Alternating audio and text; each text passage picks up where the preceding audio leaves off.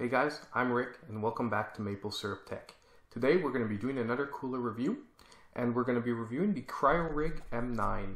CRYORIG is a company that is not that well known yet in North America. However, if you've been building PCs and you look regularly into stuff, it's not a rare brand. You can find it. It's just not one of the most commonly found brands. And the M9 was interesting to me because this is the first time I'm ever going to review a CRYORIG cooler. So it was my first experience. And before we go too deep into the review, let's start as usual with an overview of what the cooler is offering and give you guys a close-up on what it looks like. So the CRYORIG M9 is a classic tower style cooler. It comes with 3 6mm copper heat pipes and an aluminum heatsink. This time around, we're looking at a 92mm fan that can spin up to 2200 RPM, and it's combined with a 4-pin connector, meaning that it is PWM compatible. The cooler itself is actually rated for up to 120 watts TDP, and it comes, a special feature is that it comes with a full copper and nickel plated base plate. The compatibility for this cooler is actually a variable, which we'll get into more details in a couple of seconds. Overall, its special features are that this cooler comes also with a plastic top plate on the top for aesthetic purposes. So now that you guys got a good look on the cooler, there's a couple of points. Some of them we already mentioned that we're going to go over. The first thing that's most important when purchasing this cooler is you have to know that there are 2 separate models depending on whether you're pairing it with an AMD system or an Intel system. So basically the M9a for AMD is the one compatible obviously for AMD, and the M9i is the one that is compatible for Intel systems. The best reason I can give is that the mounting system on these coolers are actually quite elaborate. They take like 3 separate parts to actually attach the cooler to the motherboard, meaning that probably CRYORIG didn't want to have to include like 6 different brackets with each cooler so that it would be compatible both for AMD and Intel. So you actually have to choose which one you're going to purchase before, depending on what type of system you think you're going to be mounting the cooler on. It's a good thing, but if you build a lot of systems and you like reusing your coolers, the downside is if you're switching from AMD to from Intel to AMD or back and forth, you won't be able to keep the same cooler from one system to the other. The other thing that's important to know as well is that if you're rocking Ryzen and AM4 as I am, you're also going to need an upgrade kit. So it's an extra purchase. It cost me $5 extra on Newegg. I invested it so that I could give this review for you guys, but it is a downside to this cooler which pushes its price up. Talking about price, its MSRP is about $30. I did manage to find it at one place for $25, but it was constantly out of stock. So either it was a price that hasn't been updated in a long time and they haven't had any stock in, or possibly it's just that since they have such a low price, it gets sold out very quickly. As we mentioned, the 2 important parts that set it apart, I'd say from most other coolers in this price bracket, is the top plate that comes with the cooler. So aesthetically, it's a very good looking cooler from the top because it comes with this plastic top plate that gives it a little bit of styling. And the second thing is that you have a solid copper base plate on it. Honestly, this cooler resembles a lot the Be Quiet cooler we reviewed earlier, the PureRock 92mm. I think it's the PureRock Slim 92mm. In the sense that it also invested a little bit extra time into aesthetics with a top plate and a solid copper base plate like this. It's nice to see on these coolers. And I'd say it's the main focus of the companies. It's what sets them apart from other $30 coolers in this range. It also, last thing to note is that it does come as well with all the brackets needed for attaching a second fan. So you actually have plastic inserts here that dampen the noise and the vibration to the heatsink, and it comes with the brackets needed. Same comment I made on every other cooler in this price range that come with brackets for a second fan. The problem is when you factor in the price for a second fan, there's better options out there. Like if you had 10 or 15 bucks for a second good fan on this cooler, well, you're in a different price category and there's better options out there than buying this $30 cooler, adding a second fan. And I'm actually going to look into it in a separate video. I plan on taking all the coolers that have the brackets for the second fan, putting a second fan, and seeing how much better it is. I'm not expecting to get much because we don't have really very thick aluminum stacks.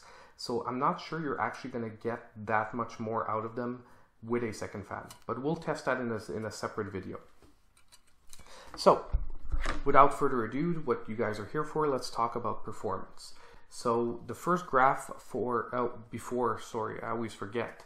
Just to explain to you how I do my testing a little bit, all the coolers are tested on the same Ryzen 3 1200, overclocked to 3.9 gigahertz at 1.3 volts. And for the sound testing, basically I use my portable sound meter, which is placed about a foot away from the fan, and I capture the highest sound level emitted over about a 1 to 2 minute period. So that is how I capture the sound evaluations. Now, like I said, the graph should be up on the screen. Let's look over the cooling performance to begin with. So this cooler actually has very decent cooling performance. It's right up there. It's slightly behind the Be Quiet that I mentioned earlier. This cooler was at 30 degrees above ambient. So obviously the graphs that you're seeing as well are delta temperatures, meaning that we factor out the ambient temperature and you only see the difference. It puts all the coolers on the same, on a comparable scale. So it's not the best performing cooler, but it is hanging in there with the big boys, although it's about 3 or 4 degrees off of the leaders. So overall, decent performance cooling wise, but not the best. If we look at noise, I was actually really surprised because for a fan that spins up to 2200 RPM, and by the way, when I do my testing, I lock the fans at 100% all along. So it really is the maximum sound emitted. It actually matched the best cooler we had so far sound-wise, which was the Be Quiet Pure Rock Slim. So this cooler was only at 42 decibels, which is actually pretty quiet. And considering that most of the time this cooler will probably be spinning under 100%, like probably somewhere in the 50% range, it's a whisper quiet fan under stock settings and under normal circumstances. So it is a very, very quiet fan. I was pleasantly surprised about this. I think the combination of the top plate and the dampeners, the plastic dampeners that they install on the heat sinks, really shows off for this cooler. So it's a good thing to know. Now, let's look at the good and the bad, because I'm sort of in between for this cooler. Reason why is because, like I said, it's not the strongest performer. However, as I said in my previous review for the Be Quiet, if you're rocking a Ryzen 3 and even a low Ryzen 5 or an i3 or a low i5, you actually don't need to go any more performant than these coolers. And it's fun that for the same price, they've invested in aesthetics rather than raw performance. So it is actually, in my opinion, one of the best options for someone rocking a low-level processor, because the heat given off, you don't actually need the big boys out there to overclock your systems to the max. You can still do that with these coolers, and you get the extra added touch where you have a little bit higher aesthetics in your system. Now, what I was getting to is that it's really hard to choose between this cooler or the Be Quiet, because basically the Be Quiet is performing just as well sound and temperature wise, and it comes down to two things. Number one, unfortunately, the mounting system is much more complex than the Be Quiet. However, at the same time, one important thing to note is that the Be Quiet, in my previous review, I did mention it, you can only set it in one direction, which is going basically top from bottom or bottom from top in your system.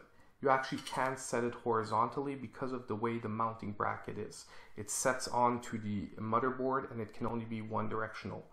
The mounting system is much more complex on this one, but it also allows you to choose if you want top from bottom, bottom for top, or if you want horizontal for your system, which is an added bonus. But at the same time, because if you're going with AM4, you have to get the upgrade kit, you're actually paying like $5 to $10 more for this cooler in the end once you factor in shipping and all that.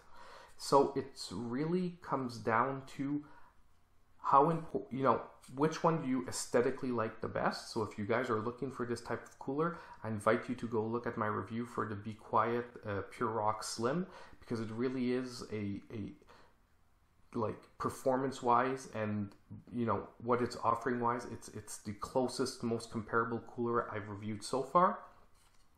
But it comes down to which one's aesthetics you like better, and if it's really important for you to be able to install the cooler horizontally, well then it is maybe worth the extra $5 or $10 on the, you know, on this price of the cooler overall.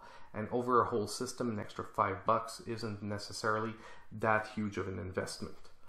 But it really comes down to that. So overall, I can recommend this cooler because it performs very well for the low-level processors. Even for a high Ryzen 5, Ryzen 7, or a high i5 or i7, this cooler can still do a very decent job.